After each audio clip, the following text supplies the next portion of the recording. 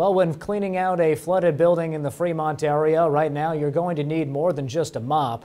Thanks to Lowe's, cleaning and repair items are available and free for flood victims. Workers with the home improvement chain are stationed at the Fremont Mall giving away buckets, gloves, cleaning chemicals, and gift cards. Stop by and store manager Waco Walker says you'll also learn how to safely and efficiently make your repairs. Mold and mildew, we can give you recommendations about any product you would need to know what you need to do to cover that. We're going to have all that stuff in our stores as well as we're giving away some here at this site as well, talking to people, how do they fix it, what do they need to do. Some people that really just aren't familiar with that type of stuff or haven't been through this situation, we're here to support them and help them.